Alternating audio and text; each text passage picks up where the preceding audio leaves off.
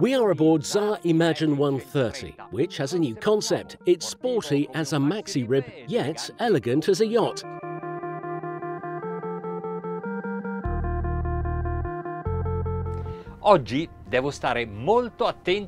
Today I must be careful on what I say. Why? Check it out. Ok, Garmin. Show me the navigation map.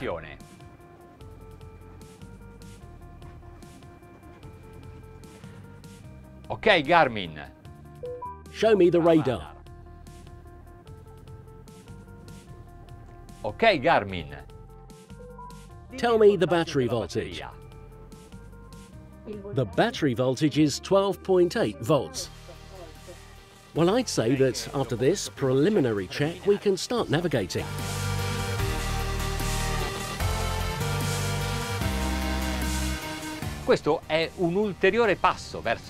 This is a step further towards simplifying the use of these instruments, which obviously maintain the touch control we already know. With Garmin's Ampere Bus, the boat page and all the functions relating to the onboard systems can be customized according to the shipyard's requests.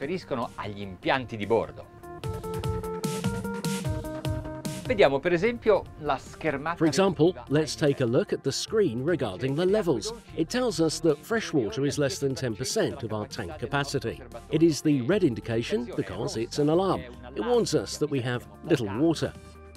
Then the info about black water and then the diesel.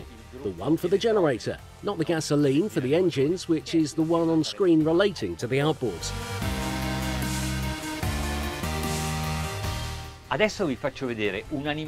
I will now show you another feature that I really like. We stopped to look at these instruments, so let's drop the anchor. Look, the chain is rolling and the meter counter is right there on the display.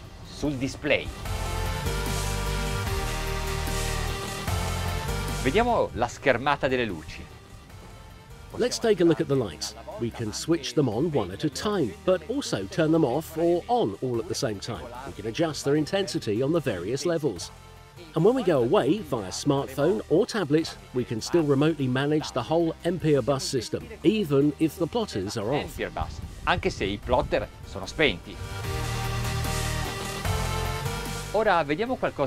Now check out something very cool on this boat.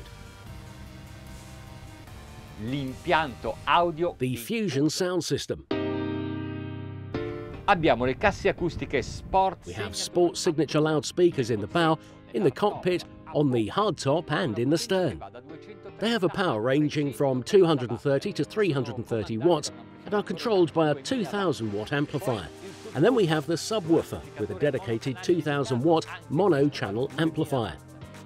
Tweeters have a silk membrane and the curved cone technology. In the different areas of the rib, we can decide how loud we want to hear the music, or we can decide to turn it off.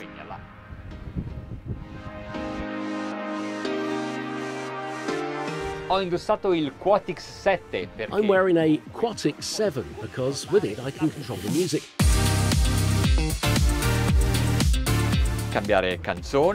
Change songs, press play or pause, or turn down the volume. These new Garmin displays have the IPS technology, which is in-plane switching. They are very bright and are very visible from any angle. And then you can create pins, so you can have your favourite functions at your fingertips.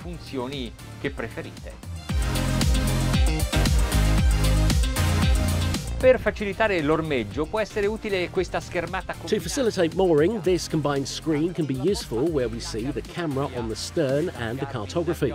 The Garmin Navionics, which has new colours, new symbols, and is updated daily.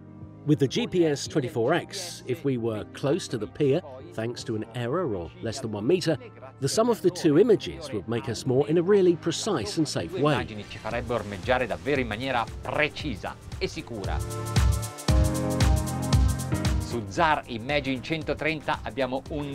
On ZAR Imagine 130, we have a dome radar, Garmin's GMR Phantom. Among all its features, I really like this one. The possibility of setting a guard zone. Let's widen the image. Ecco, possiamo essere Here we can be notified when any obstacles arise in this area. zona. Ma possiamo We can also decide to change this anche area. questa zona.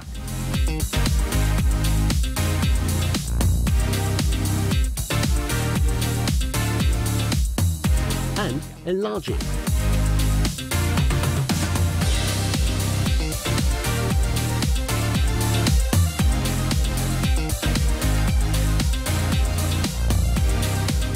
Oggi, al piacere di navigare, Today, the pleasure of navigating is combined with the pleasure of using these advanced technologies, which are simple and useful for safety.